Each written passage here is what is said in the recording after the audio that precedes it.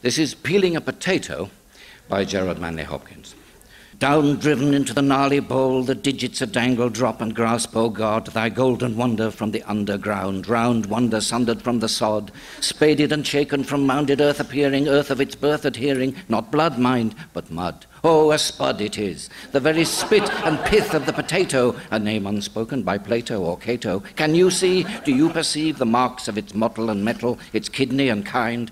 Shall it be Charlotte, Maris, Piper, Peer or Bard, Romano, Estima, the broken tumbled Desire, glum King Edward humbled before his scullions and scallions and thunderstruck postilions?